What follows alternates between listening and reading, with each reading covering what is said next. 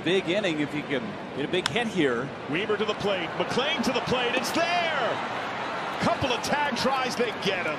Reds cut down another Brewer at home plate. Double his last time up. Lined and caught by De La Cruz. Hallelujah.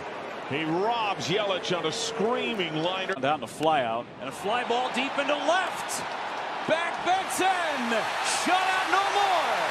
Taylor with a two-run shot. And the Brewers break the ice. Taylor today. All the offense. Monasterio. Line down the left field line. Some insurance for the Brewers.